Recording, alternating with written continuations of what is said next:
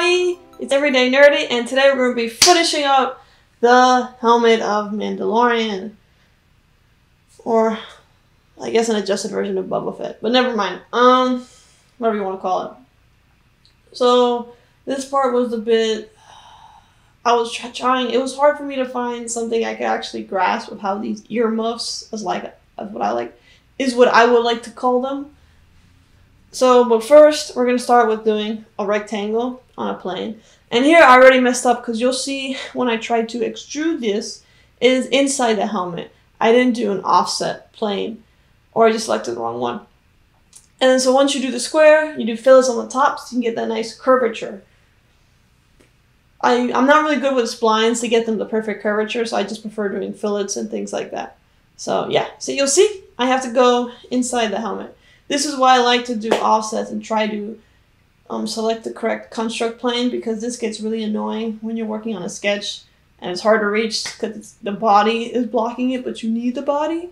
It's a very painful feeling. It's not painful, but it's just, it's tedious. So the first thing I'm going to start working on is, once we have the body, is how to do the prism on the bottom of the ears. There's a prism look. So I'm going to do a construct plane on the bottom and on the side of this object. The bottom will have a triangle, a low triangle, so I can have that prism look. And then I usually like to mirror for triangles because I'm afraid of them not being, equal on both sides. So that's why I can just draw a line in the middle and then make it equal. And I don't think you need to connect them, but I did either way. And then I goofed up and I made the bottom line a construct line. So now I need to go back and change it. And which is easy, you just click construct and you click the line again. So now for the other side, this is where we add the angles of the prism. So just draw a line however you feel the angle will look like, because you're just going to split the body on this part. So yeah, I mean, like I said, this part for me was, I said the cheek part was the hardest. This part for me was harder because I didn't have, I think, good images to reference because there were so many. So here, I think I edited that part out. Where you see there's that weird line on the triangle. I don't know where I did that line, but don't worry, I'm going to delete it. So once it's deleted, there's many ways to do this part. I decided for once to use the intersection tool, which I've never used before, so that was a nice change of pace. Yeah, that was actually my first time actually using it. So now that that is there, these side pieces that I made, we can split the body one by one. Turn the sketch on, and you'll see, as soon as I remove the bodies, we have the prism look that's at an angle. And as you can see, the prism is a bit too, I guess it's not tall, but or what. Whatever this is, which I'll adjust later on. And then here, we're going to, so some of the videos had it images had it straight, some of them didn't have it straight. I just did my best educated guess. I've learned after Zaku that in the Gundam, it's a lot harder to do things when you don't have the actual figurine or something in your hands. You can be like, oh, this is like this. Going based off of 2D image, I'm learning it's a lot more difficult. So now, since we did the intersection, we lost the body, we're just going to re-extrude the original sketch we had and make sure it's touching the prism we made, and just give it, this one doesn't really matter how much space you give it, because at the end of the day, you're going to be pushing it to the helmet. You can just cut off the leftover pieces. So it's kind of irrelevant to make it as thin as I made it, because at the end of the day, we're going to be cutting whatever's left over. So, and here I'm just adjusting some things. As you can see, I have some red warnings, but those are simply, usually when you adjust something, it's because it's not catching up, or you just need to reselect the line, which is what I had to do. So, turn that body off because it's in the way. Now the next thing to do is this top circle piece. So you can, sketch the line. And like I said, please, if anyone can say, hey, this earpiece is completely wrong, this is not how it's supposed to be, let me know and give me a reference so then I can maybe do another video of a better version. So here I didn't use mirroring, so how I make sure they're equal on both sides is I just use dimensions, and I adjust the dimensions by angle and length. So that's how I know this is going to be cut perfectly. So then here you just extrude it out. And then once you extrude it out, you can do what I did, another sketch in the inside, because in one of the images I saw the top part of this earpiece had like a hole at the top. So, but it didn't have a hole on the side.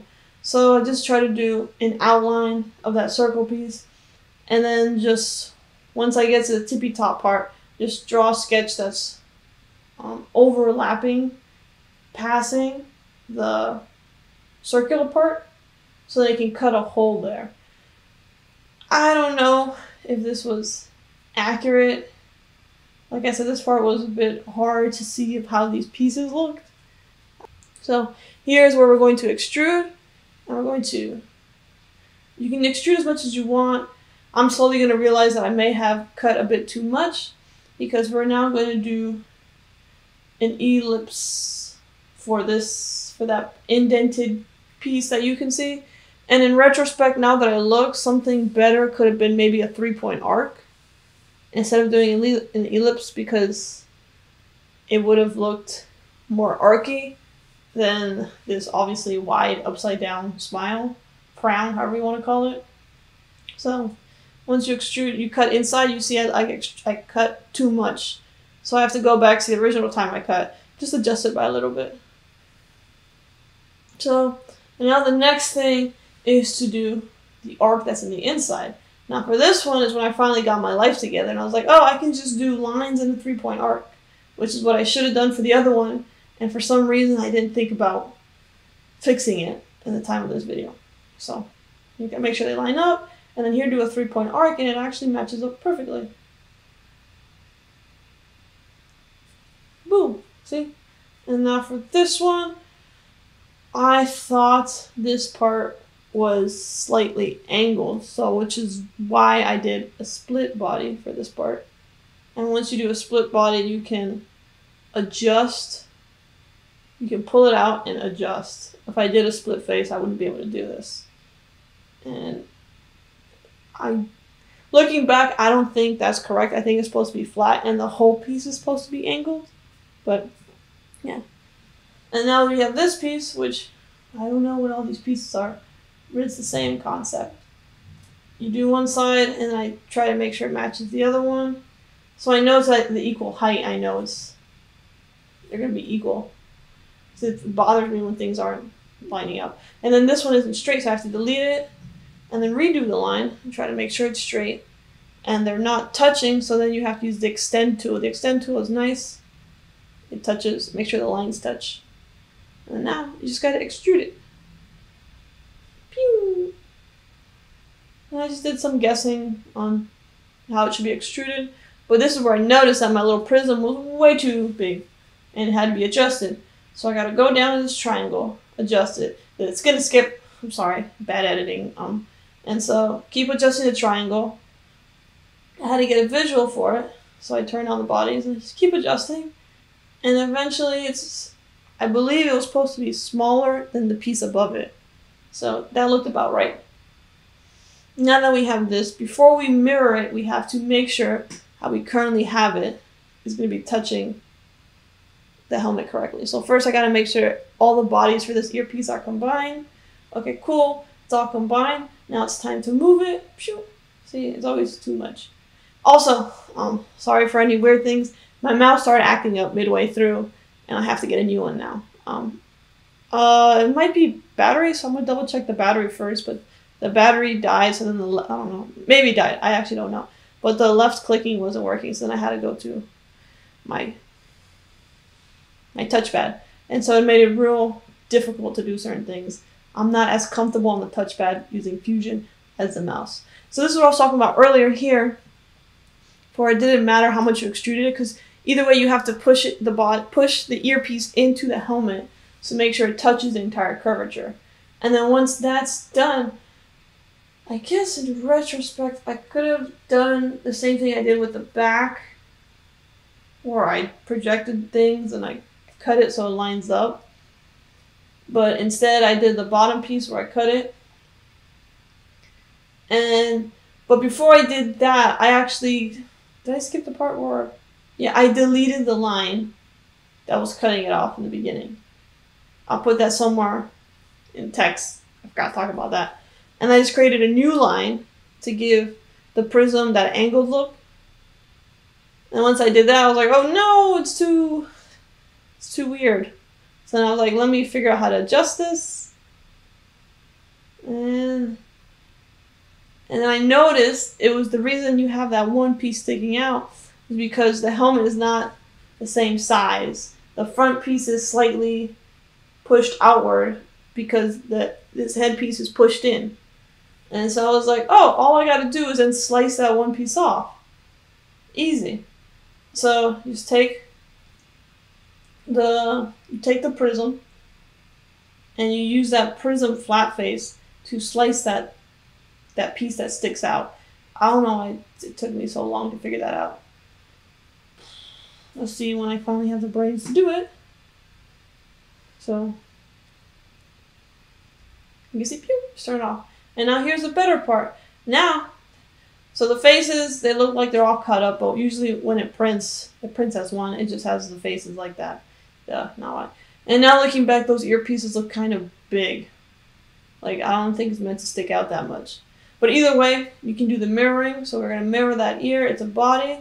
And then the next step is now to do the same splitting of the ear onto the other side. I tried to mirror the feature and it didn't really work well. So I'm just going to actually split the body. And then we have that. You split that. Boom. And now there's these two front pieces that I'm noticing now that need to be deleted. So just go in there and pop, delete, delete. And there you go. That's Mando. So I got my last Star Wars shirt. Well, it's not really a Star Wars shirt. It's a shirt that I made based off my dog. So, to the next one. Hope you guys like this. Let me know what other stuff would be cool to make so we can make it come alive together. And I will still be trying to get that CR10 Max video up and running so then I can start printing things on the larger 3D printer. And prints like this can happen a lot sooner instead of waiting forever. I still got the Gundam, Zaku. Yeah, I haven't forgotten. I know I got a backlog, but I'll get to it. So, until next time.